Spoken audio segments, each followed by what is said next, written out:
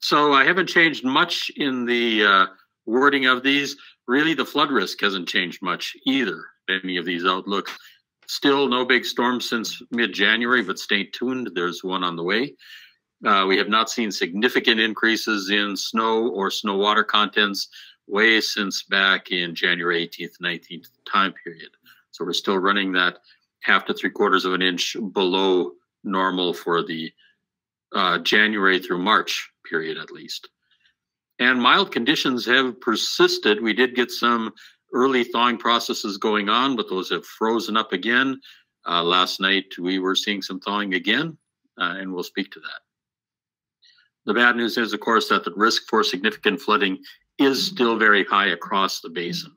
And those soils are still very, very wet, and we're still expected to see significant amounts of runoff from the existing snowpack and the prospects for this late thaw that is coming up. We do have climate outlooks that are still not showing any clear signals for wet, dry, or normal conditions in the long run, but in the short run, they're showing for a return to colder and wetter conditions here through the near term.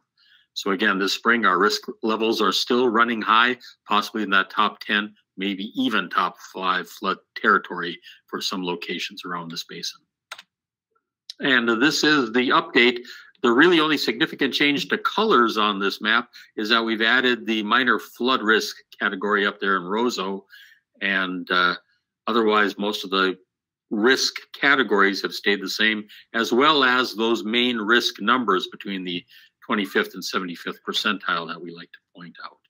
So again, not significant changes going on there overall. I'll speak a little bit to things that are going on in the South Basin and points north.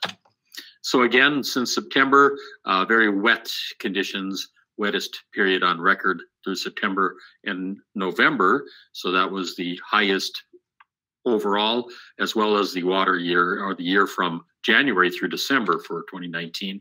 I did want to point out, though, looking at snowfall, one thing, if I add October into the mix, so the left-hand picture shows from October through March, and you'll notice that big bullseye over Nelson County moving toward Devil's Lake, and that relates to that record snowfall event that occurred in October of 2019.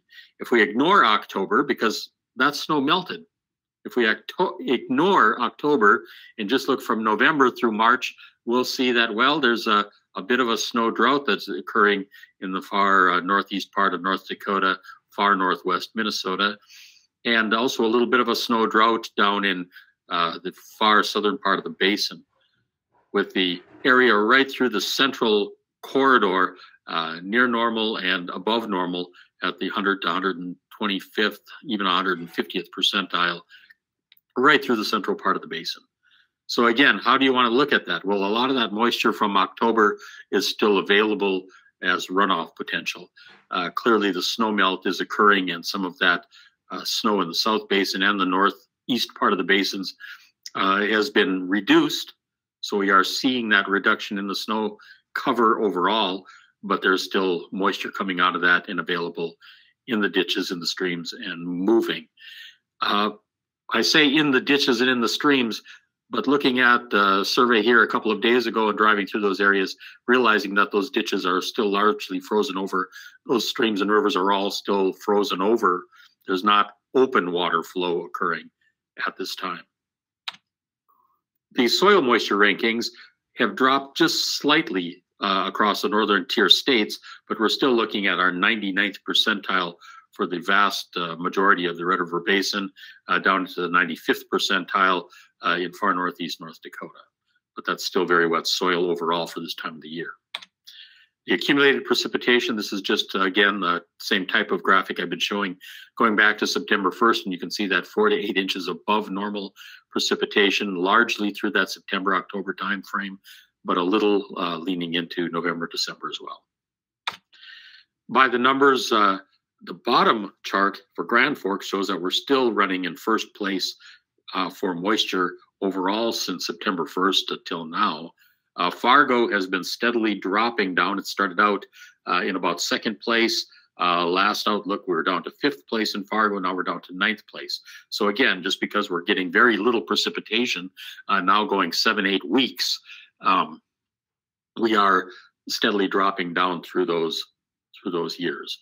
Still very wet soil, but not as much precipitation in the southern part of the basin overall, and so that does have some impact on flood outlooks. General, the flow in these rivers, and currently those that are at high levels but frozen over now, are again at the 90th or greater, and in a lot of cases the 99th percentile for flow.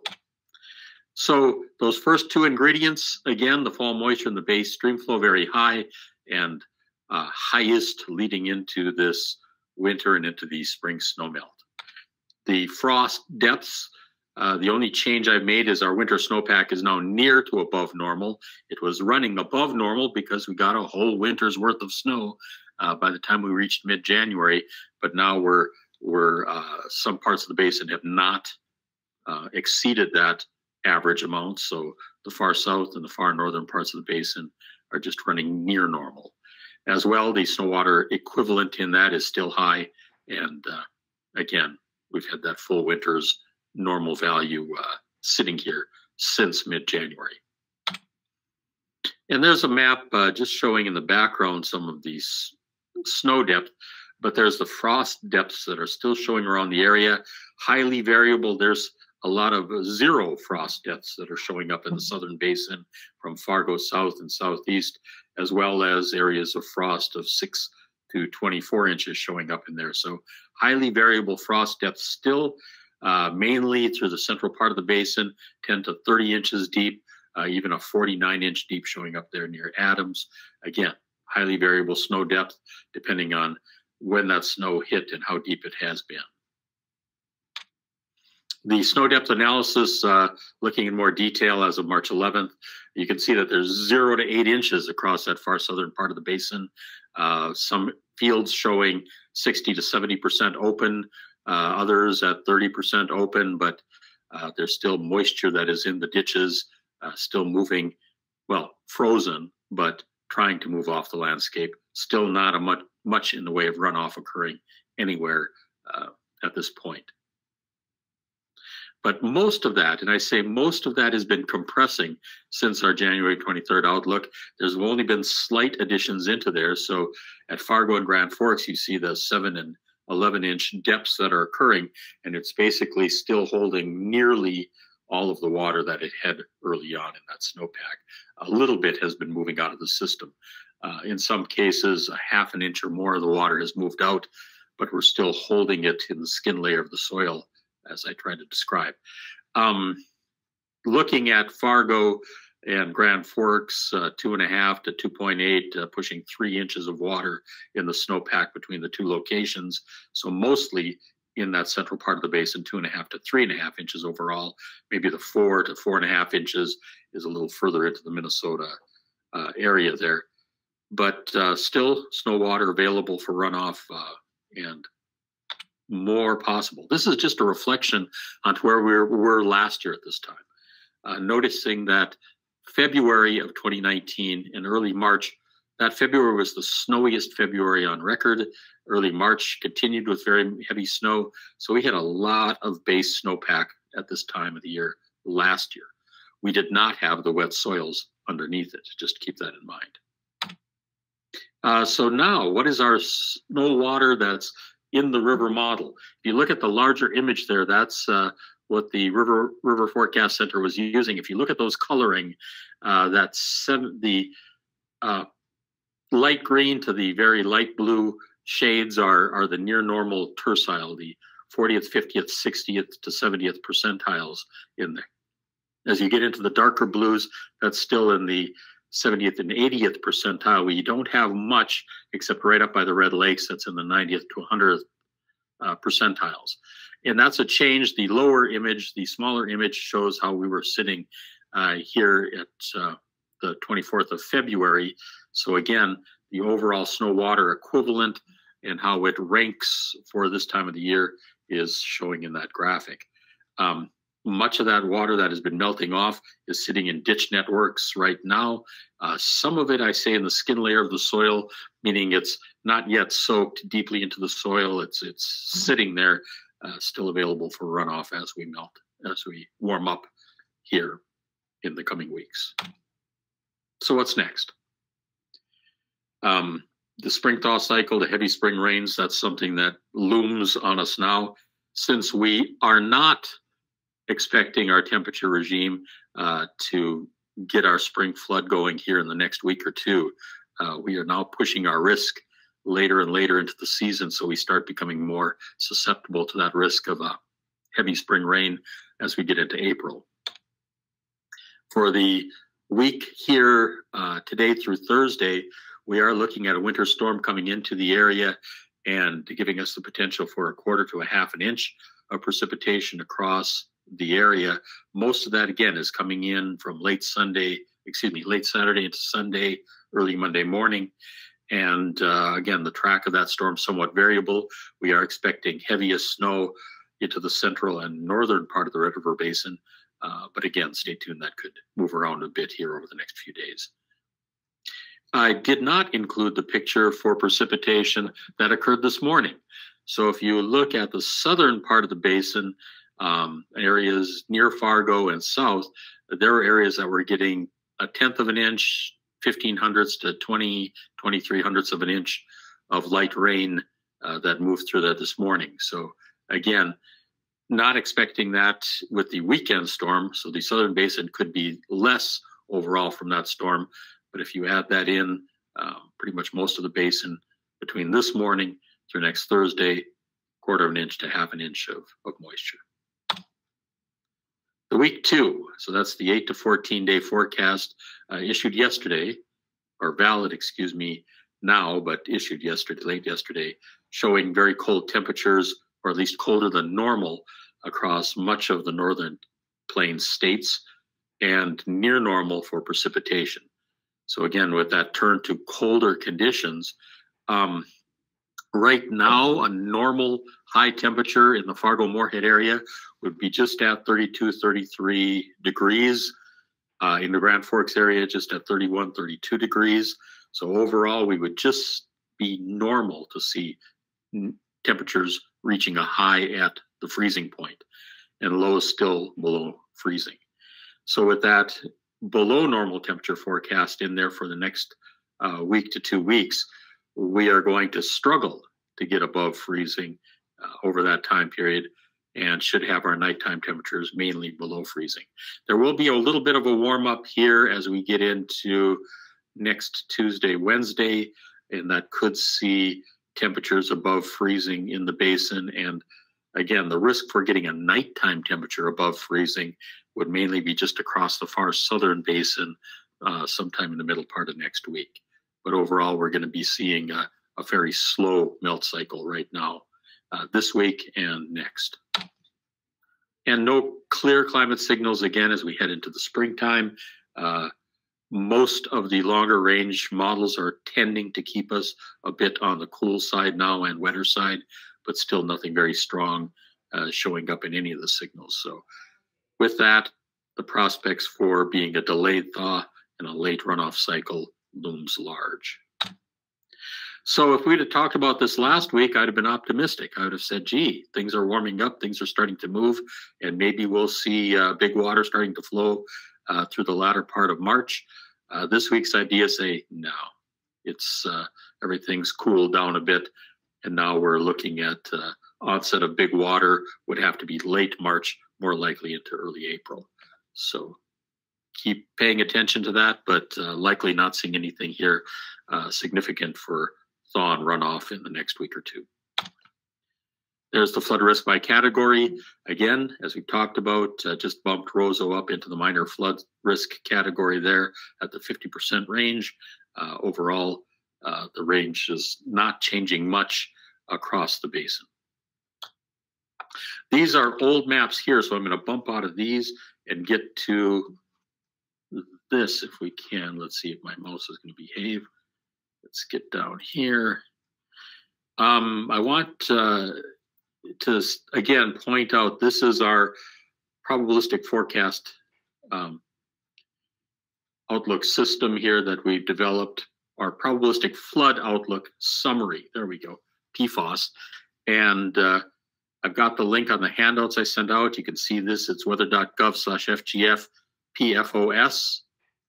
that you can go to and look at these. And there's all the river forecast points on there. And I'm just going to point up a few of them here. So on the far south basin, looking at Wahpeton and Breckenridge, you can see that here's the 2019 flood crest level, 14.66. Right now, our 50th percentile is showing that coming in somewhat below the 2019. So we've been steadily reducing the overall flood threat down in that Wahpeton Breckenridge, as again, the snow content not being that high, and also some of the thawing that's been going on, reducing the overall flow into there.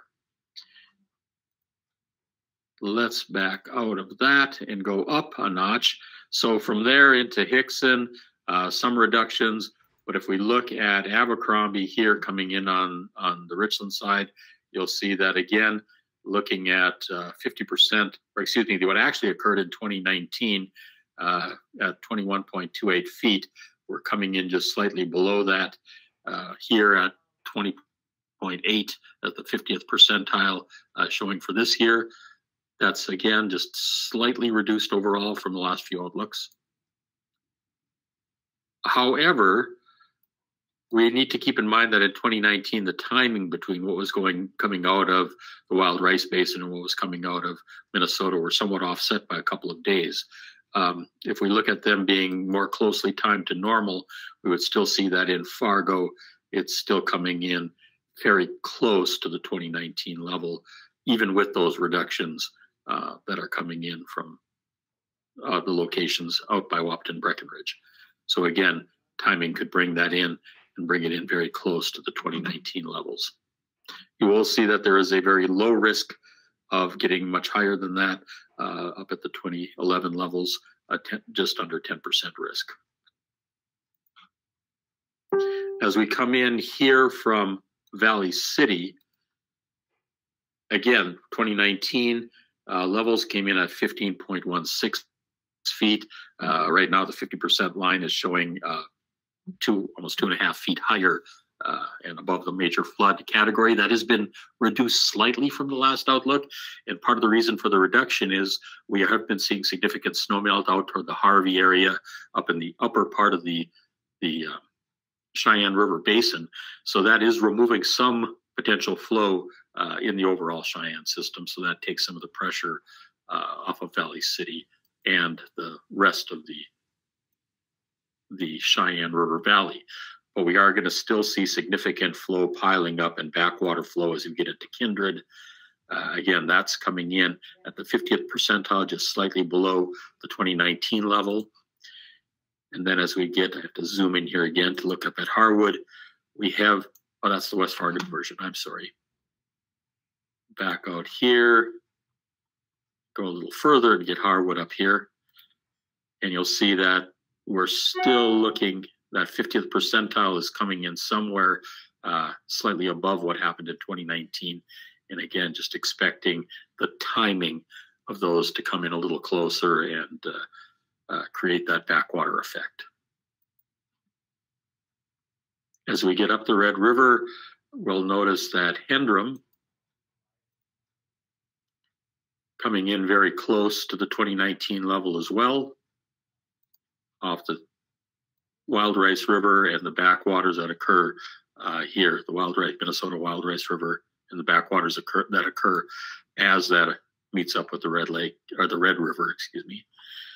And at Halstead as well, we see that at 2019, 39 feet, just a bit over, and we're currently at the 50% level, just under 39 feet there.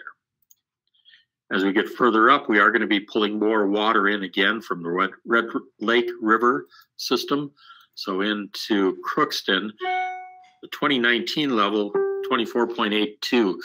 Recall that that was quite ice affected as it came through there, so that added a little bit more onto the stage there. Currently, the 50th percentile showing right at the major flood stage level there at 23 and a bit.